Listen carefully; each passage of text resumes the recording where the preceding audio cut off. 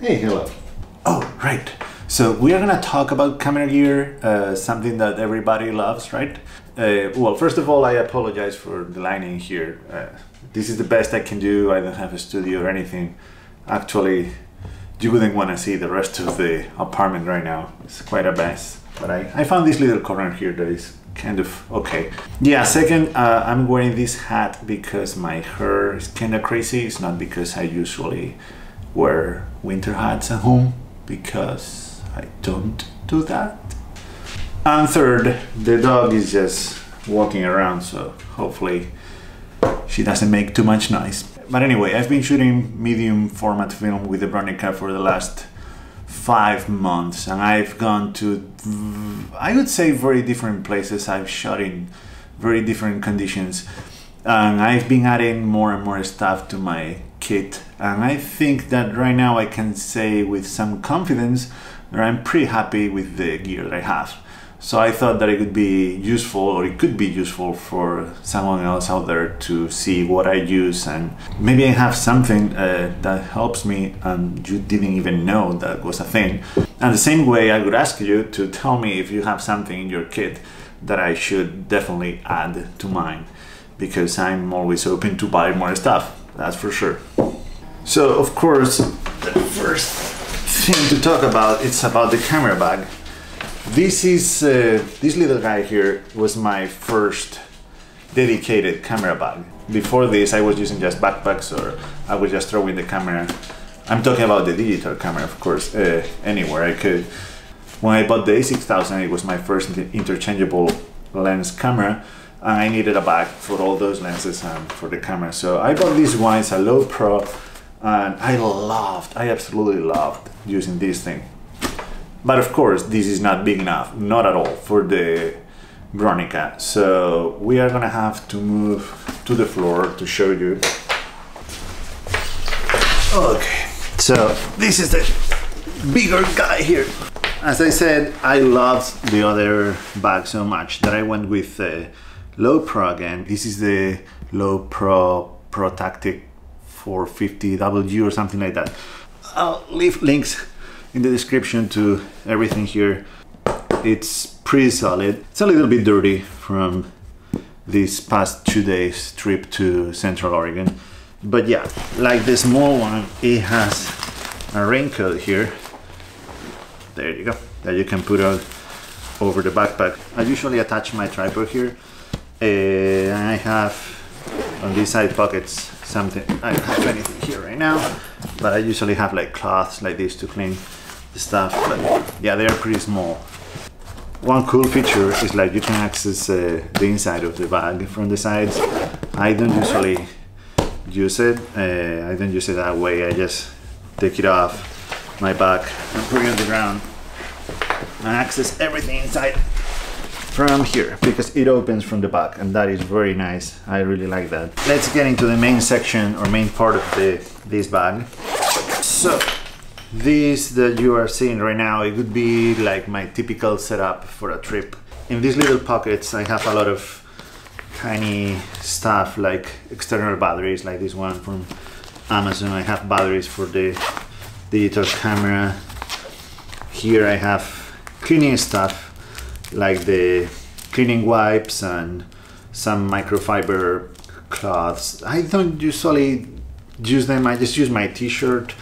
Maybe I should use them more often. But map of Oregon and Washington, a pencil to take notes. This is very important because you never think of this when you're shooting a film camera. But I have spare batteries for the Bronica. They last forever. I've been using the camera for, as I said, 5 months, and I'm still using the original batteries. But someday you will need them, and you better have them with you if you are out in the middle of nowhere. So I have them with me.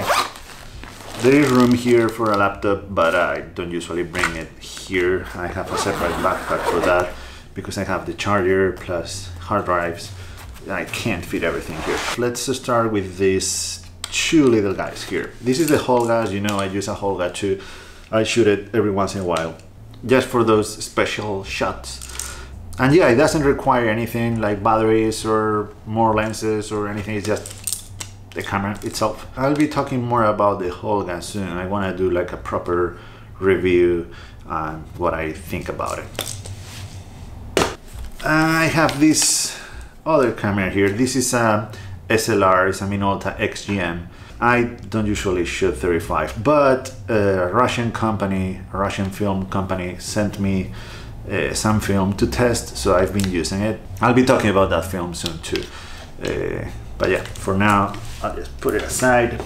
So now, getting to the Bronica stuff. First, you can see I have a cable release here.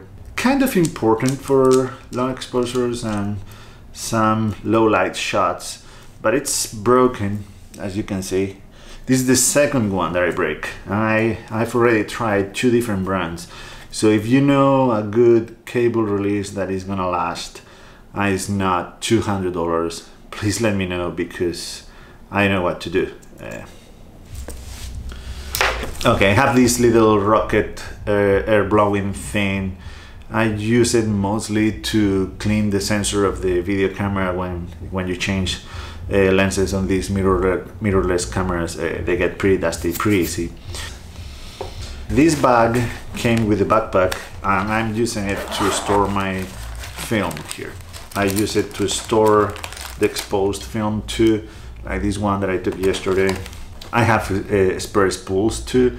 You never know when they're gonna break, and I don't wanna waste one roll of film on the field just to keep shooting. Here I have my color black and white filters. This box is kind of breaking, falling apart. And yeah, I'm gonna be talking about these filters more too in the future, because I really have some things to say about them. They are red, orange, yellow, and blue. And I've used them quite a lot lately, and yeah, I'll be talking about them soon.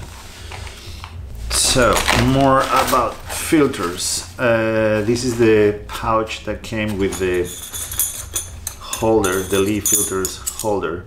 So this is adapter, you screw this on the lens, and then you mount the holder, something like that. And you put the ND filters here. For the ND filters themselves, I started with one. I ended up like getting all of them. I started with the super stopper, that is 15 stop ND filter.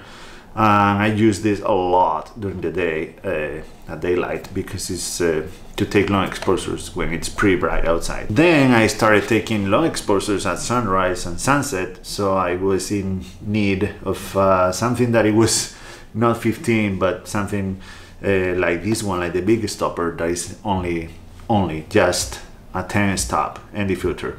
But then I shot that long exposure of the moon, and I used this big stopper, but I realized that it was too much for those situations too. So I got the little stopper, that is a six stop ND filter. So I have them all now. I use them all. I've used the little stopper this weekend too, or this past 2 days, sorry. So this is my set of ND filters. They are here in their original boxes. I believe that they are very well protected here. So okay, had to change the battery of the video camera. All right, so now for the Bronica equipment itself.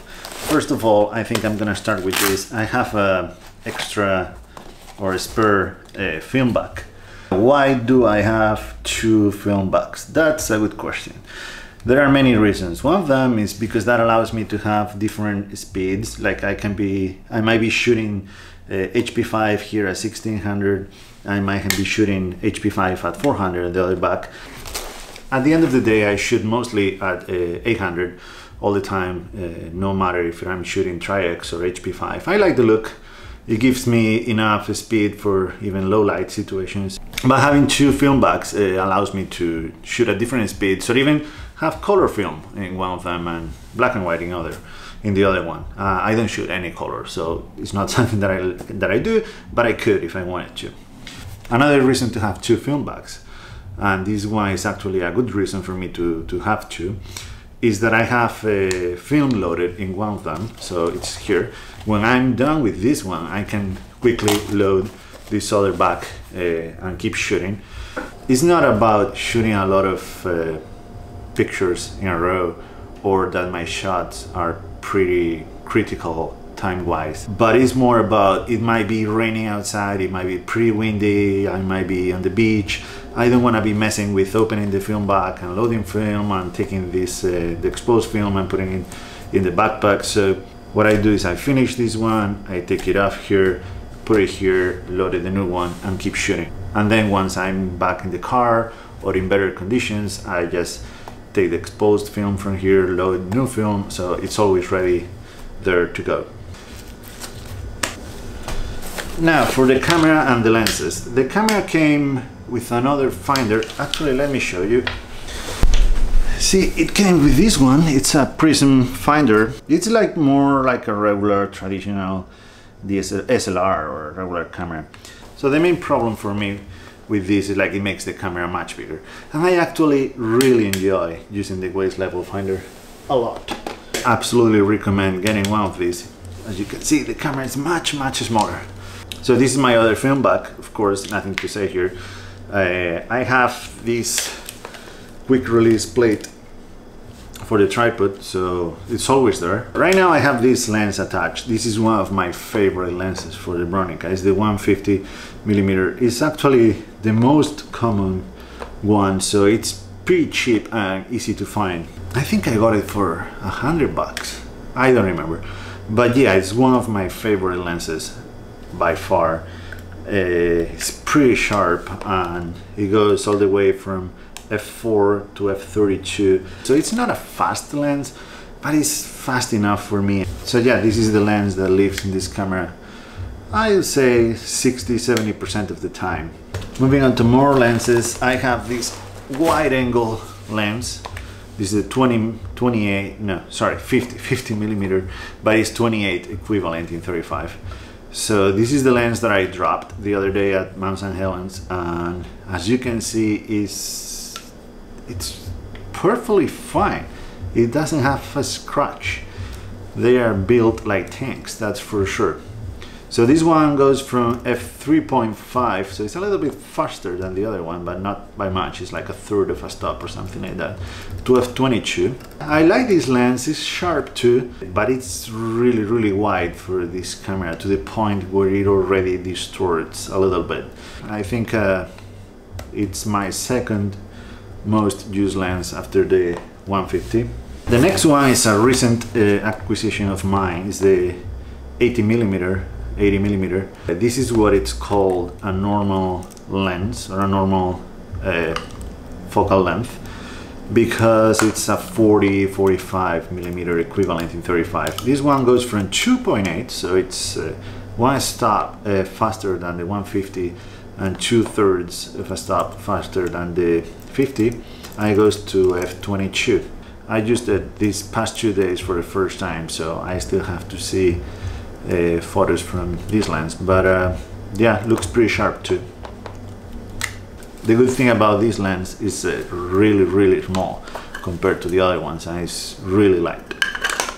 So my initial idea with these three lenses was to have a range that I was used to in 35. I used to have a 24-70 lens on my Sony camera, so this way I have 28, 42, 80. They are more or less the most common focal lengths, and I think that this is a pretty common setup for the Bronica SQ-Ai as well. The last lens, this big guy right here. If you follow my photography, you know I like to take close-up of mountains and faraway landscapes and whatnot. So I wanted something to have a farther reach than the 150, so I got this 250mm lens. This is a 130mm equivalent, and this goes from f5.6, so it's much slower than the other lenses, to all the way to f45. I don't use this lens too often, but when I do, I actually like the results of it a lot. that's all I had to show you, I believe. This is all my film gear that I bring with me all the time. So I'm planning on making a lot more videos about film photography, about the Bronica, and about my experience and my journey with this camera, about all I've learned, and yeah, things that I would have loved to know when I started using this camera. I already have a few ideas about what to talk next, but if you guys have any questions, ideas, suggestions, special requests or anything, please let me know. Please leave a comment below and I'll get back to you for sure. And that's all for today. Thank you so much again, and see you in the next one.